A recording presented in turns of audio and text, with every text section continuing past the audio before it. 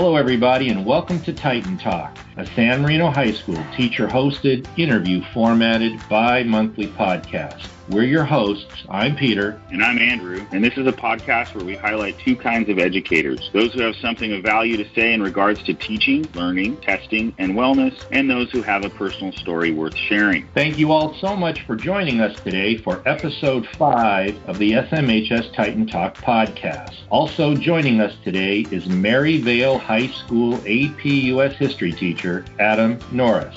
Maryvale High School is located near Buffalo, New York, and Adam has been teaching there since 2006. Over the years, he's become known as both an outstanding U.S. history teacher and as someone who has produced an ever-increasing number of high-quality 3 to 5 minute YouTube videos designed to teach AP U.S. history students everywhere what they need to know to pass the annual exam. For the production of these videos, Adam has become enormously popular. I would even go so far as to say that Adam has become every AP U.S. history student's best friend. Adam is here with us today to detail the story of how and why he became such a popular YouTube content delivery celebrity. He'll also tell us how and why he became a high school U.S. history teacher. If time permits, he will let us know what he thinks about all the changes that the College Board brought to the world of AP U.S. history this past summer. So without further ado, our interview with Adam Norris.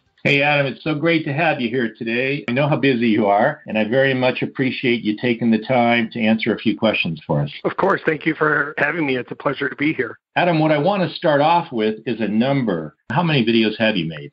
So I've made over 500 videos for YouTube, and about 400 of those have been AP U.S. history videos. About another 52 or 53 have been AP government prior to the redesign of the curriculum 2 years ago. And then I've also made some AP World videos, and I'm currently doing a U.S. history curriculum with a co-teacher that I've been co-teaching with for about the past 6 or 7 years. We've been going through the New York State United States history curriculum, and I have about 35 of those videos as well. So the number is somewhere around 500 total. I don't know the exact number. And each of these videos is approximately 5 to 10 minutes, something like that? The majority are, yeah. I found over the years that the sweet spot for delivery tends to be about 10 minutes, I think, at the most. I do have longer videos. When I first started, I was doing chapter review videos. Some of those are 15, 20 minutes. And then my final exam video for A-Push, I have 2 of them that are 38 and 42 minutes, I believe. But for the overwhelming majority of the videos I make, they're 10 minutes or less.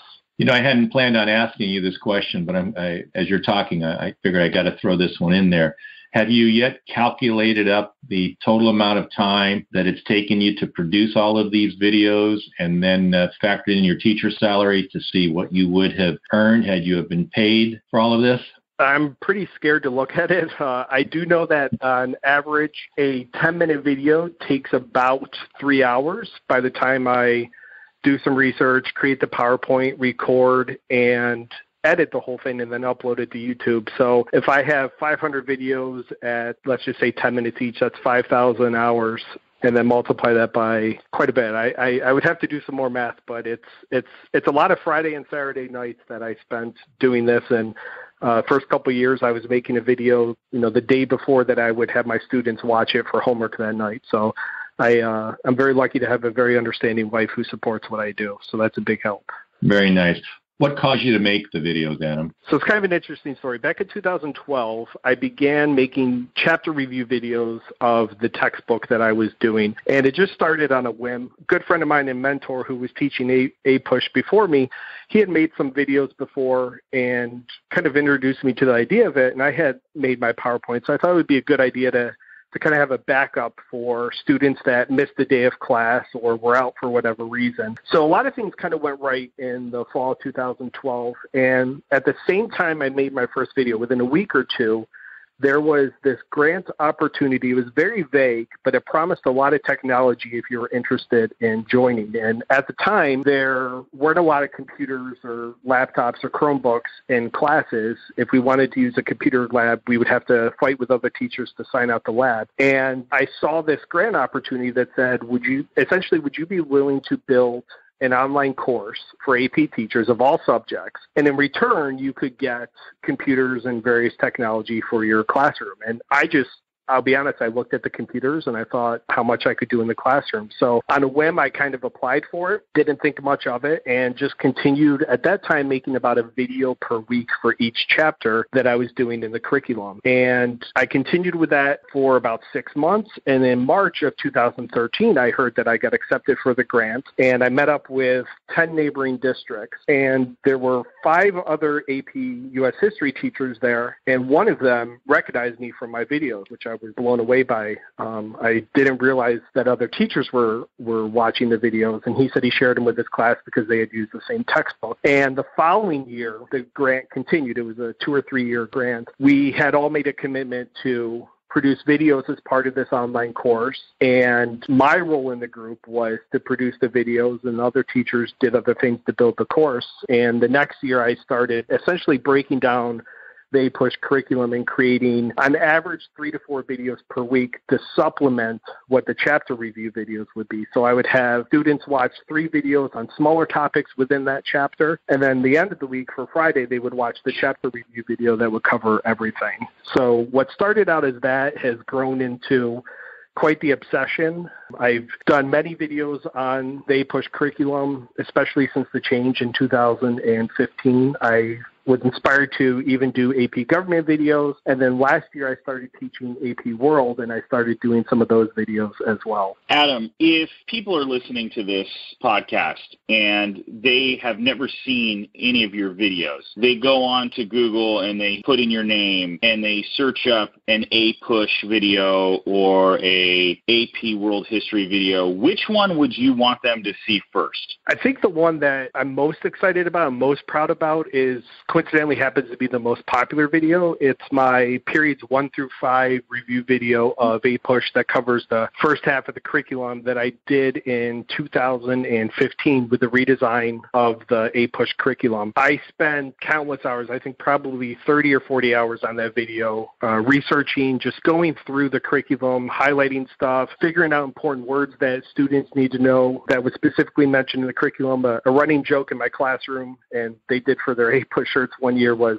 it's specifically mentioned in the curriculum because I say it so much. So I've come to appreciate the curriculum as a useful tool and resource, and I tell the students if it's in there, it's fair game. And I really spent a lot of time poring over the curriculum and just going into detail with them, making sure I covered that video. And I divided it up by time period. I explained how much each time period was a part of the course and what key ideas from each time period you were likely to see. So that's probably the one I'm most proud of. I have a sentimental spot for Chapter 13 of the American Pageant. That was the first year I did those videos. I remember that video about a week after I showed it, or I produced it, it had 328 views on YouTube. And I remember being so excited because I had 43 students. And I thought, wow, there's actually people beyond my own students watching these videos. So to have 43 in-class students watch them and then 328 in addition to that was pretty exciting. So those two are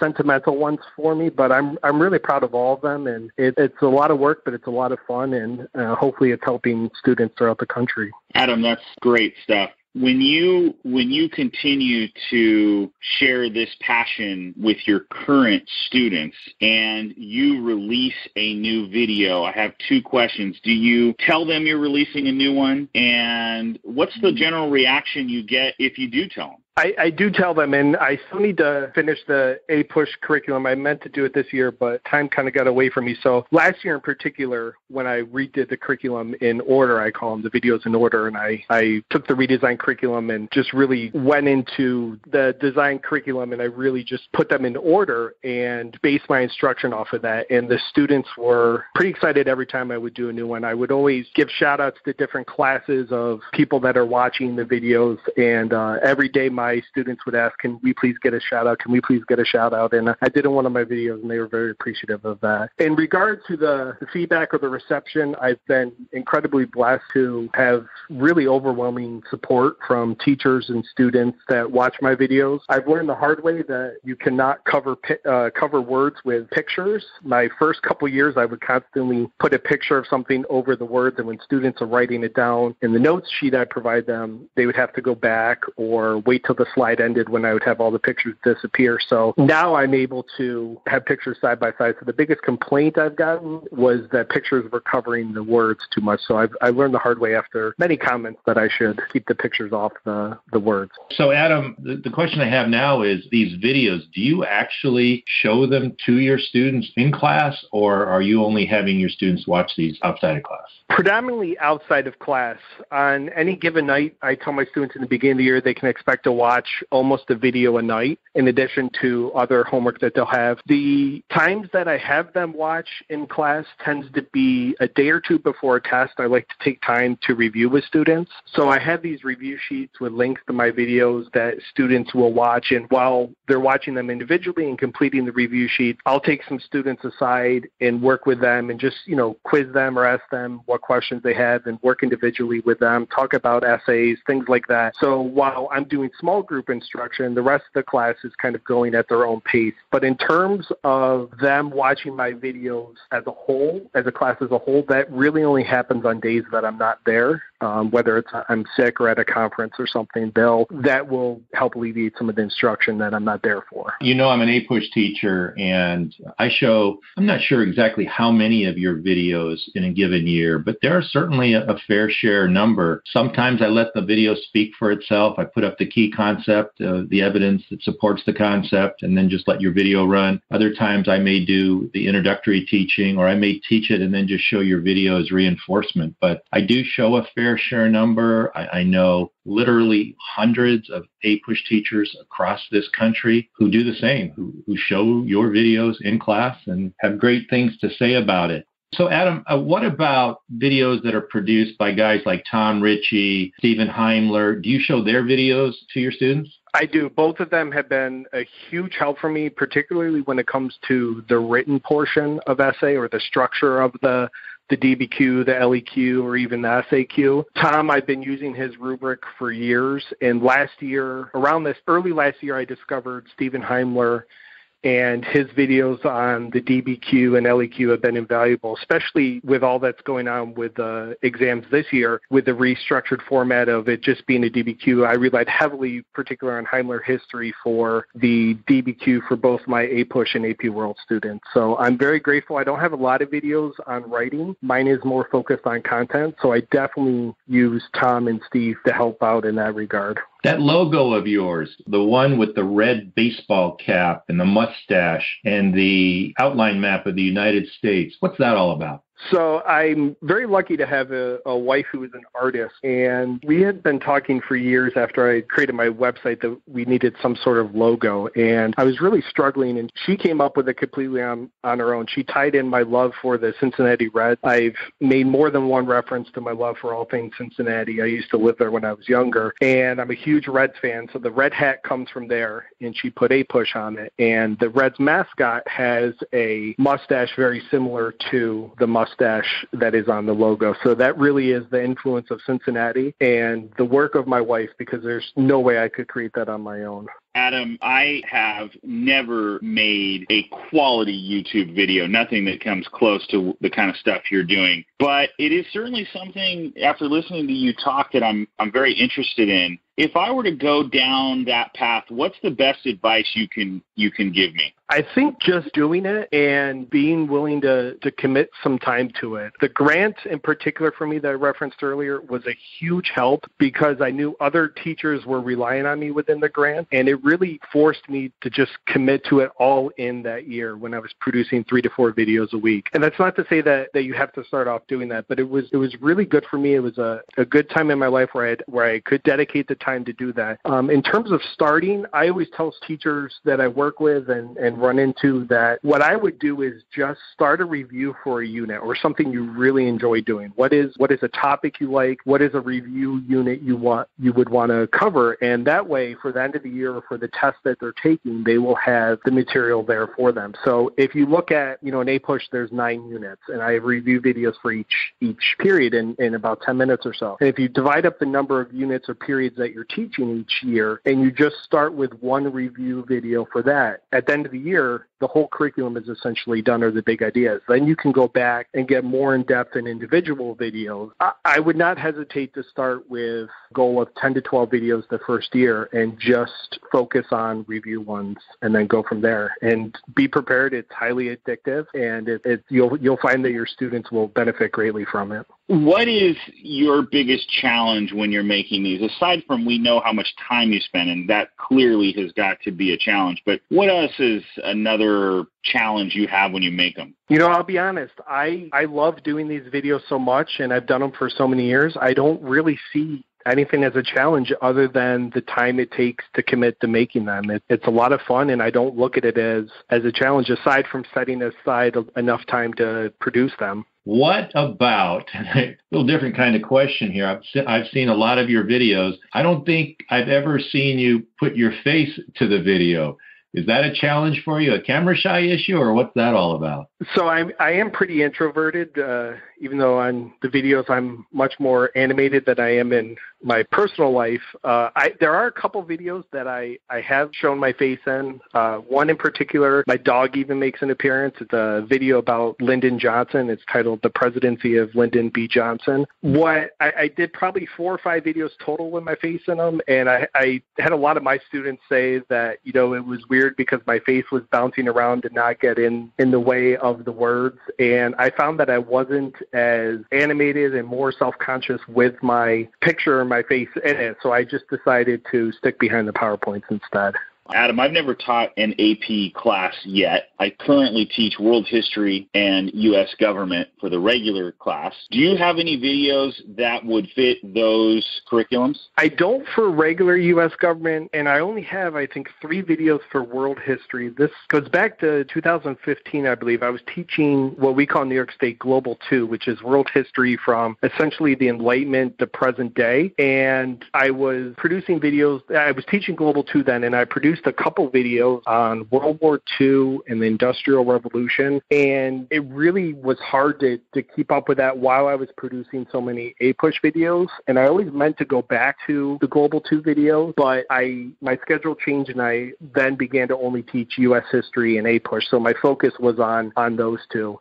Government, I have not taught a regular government class, and although my PowerPoints and videos are based on AP government, I do have a former student who is now a teacher in Virginia, and she said that she uses my PowerPoints. She's modified them for her class that she teaches government in. So I think although it may be more in-depth than a regular class, there certainly could be value from anybody's AP videos for students especially that are interested in learning more, for sure. Adam, we started off today's podcast by asking you a number of questions about your videos. And at this point, I think Andrew and I would like to shift the focus of the interview to some other topics. But before we go there, is there anything else you would like to say about the videos? No, I think we covered everything. I appreciate you giving me the platform to discuss a very big passion of mine, so thank you. I'm assuming being a teacher is also a passion of yours aside from the videos.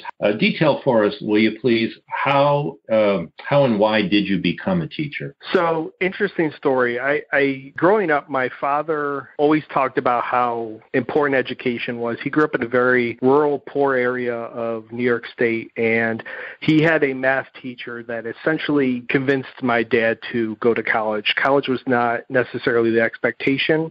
He was the first person to graduate from a 4-year college in his family, and growing up, he just always stressed the importance of school and education. And I've been blessed throughout the years to have many good teachers. I think back to 3rd grade when I moved to Buffalo from Cincinnati, I had one of my favorite teachers, Mrs. Gervais, who was just funny and kind and would always joke around and really just not the normal, and really just was a welcoming person. And in high school, I was blessed to have 3 more tremendous teachers. I had a French French teacher who greeted us at the door every day, and that's one thing I try to do with my students all the time. I had a U.S. history teacher who was amazing, inspired me to become a U.S. history teacher, and I had an English teacher as well who was great. But really, I think the defining moment, I had always thought about teaching, but my junior year of high school, my father died after a long battle with cancer, which weirdly goes back to the first day of high school. I was called down to the office and told to call my dad's friend who was in the hospital with my dad, and we found out the first day of school that my dad had cancer, and he ended up succumbing to it in May of my junior year. And my U.S. history teacher really reached out to me and really kind of demonstrated that, he cared about me as much as he cared about me doing well in school. And that really kind of opened my eyes to what impact teaching could have beyond just learning the content. And that I pretty much made up my mind around that time that not only did I know I wanted to be a teacher, but I wanted to be the teacher that inspired or changed people and obviously has high expectations for my students, but also, wants to connect with them and let them know that I care about them as an individual as well. Adam, thank you for sharing that about your personal life. What else can you tell us? Are you married? Do you have kids? What about your hobbies and your interests? What sports do you like? So I am married. Funny story, my wife and I got married in August of 2006, and 2 weeks later I finished my master's degree.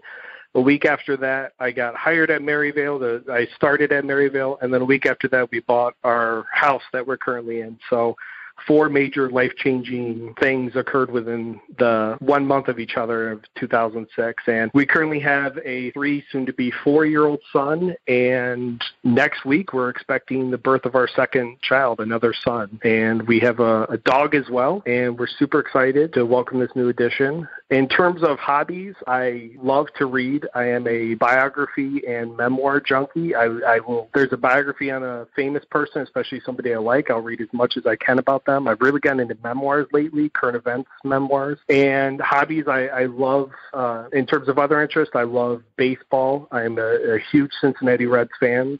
As my students often remind me, they're not very good, but I'm a loyal, devout fan to them, and a Buffalo Bills fan as well. So really, in my free time, I prefer to just watch the Reds or the Bills and read, and of course, spend time with my family. As a Bills fan, you had a little bit of a run at it at the beginning of the season last year. Could have gone either way, right? We did, yeah. It was exciting. It was not the best end to the season after being up quite a bit in the playoffs, but for a town that hasn't seen the playoffs in 17 years, we've had 2 out of the past 3 years, so we're pretty pumped for it. Adam, when I was a young boy, I think I was in 7th or 8th grade, one of my father's friends received 5 tickets to see up close in the studio with Roy Firestone, which used to be on ESPN. And the day that we went down to the LA studio, we were going to watch the interview with Pete Rose. Pete decided to stay around, and after the show, he gave us tickets to his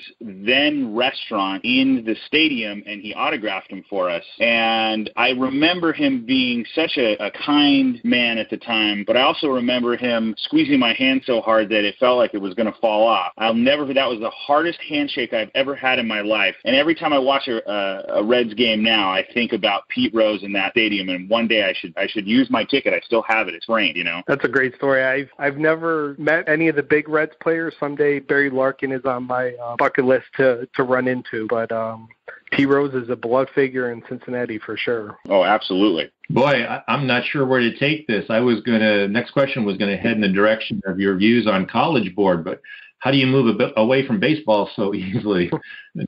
But in any event, the changes College Board has brought forward last summer, AP Classroom, all of that, the new CEDs, plus the redesigns of the APUSH curriculum. What do you think about all of that? I am a huge fan of what they did, and honestly, it's something I've been waiting for years. I didn't know what kind of product I wanted to see, but they certainly exceeded my expectations. I think AP Classroom is an amazing resource. One of my complaints prior to it was just a lack of adequate practice questions, true AP practice questions for students, and AP Classroom has opened up just an enormous amount of questions for students to practice with, especially with the redesign of the document that students have to interpret. I think the more practice they get, the better they'll get at it.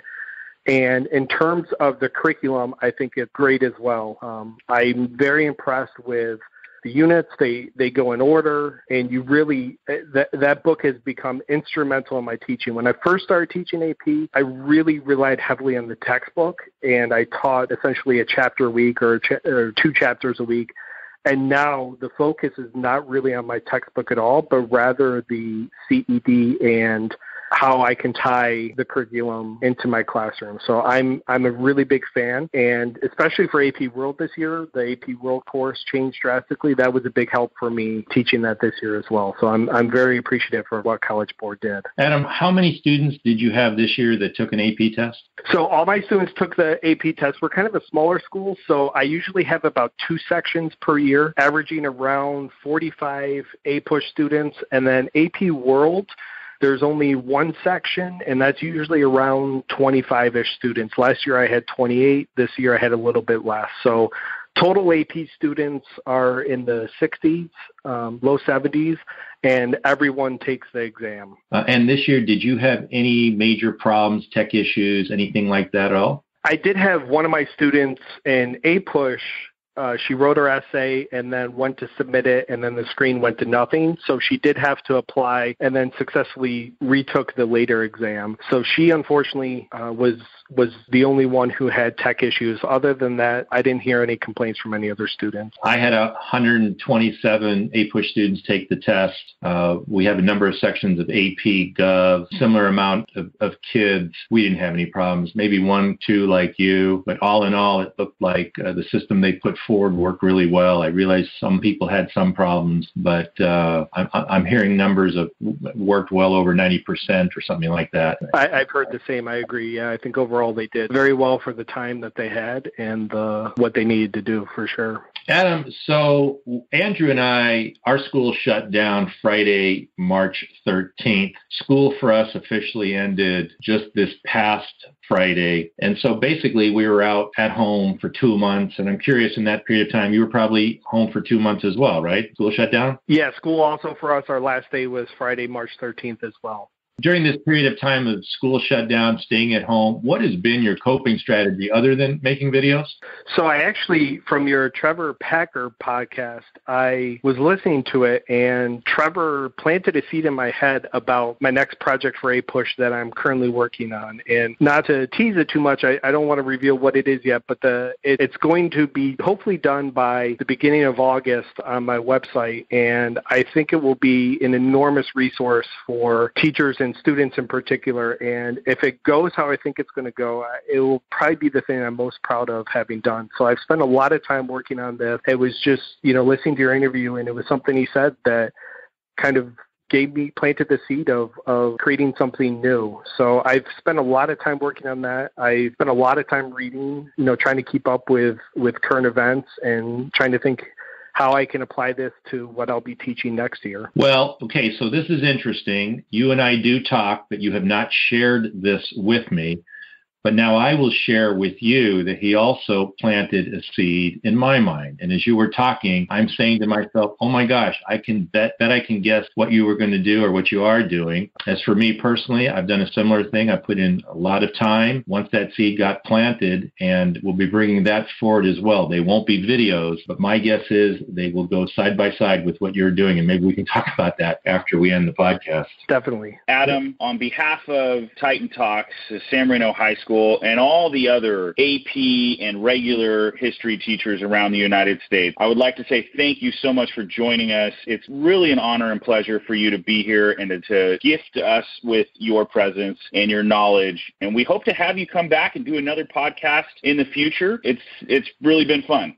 Absolutely. This has been a pleasure, and I can't thank you enough for having me and let me talk about a very big passion of mine. So thank you. And Adam, a big passion of mine is teaching to the CED. I think that's a best way to get students ready for the test, and it also frees teachers up, gives them the time to do other things in the class. And given how much you help teachers stay focused on that CED and the students stay focused on the CED, I can't thank you enough. So, I've been a big supporter of yours ever since I found your videos, and I really appreciate all the support that you have given my students. I want to thank you for being here today and wish you a great summer and a great school year next year. Thank you so much. You too, and appreciate your support so much. It means a lot. So thank you.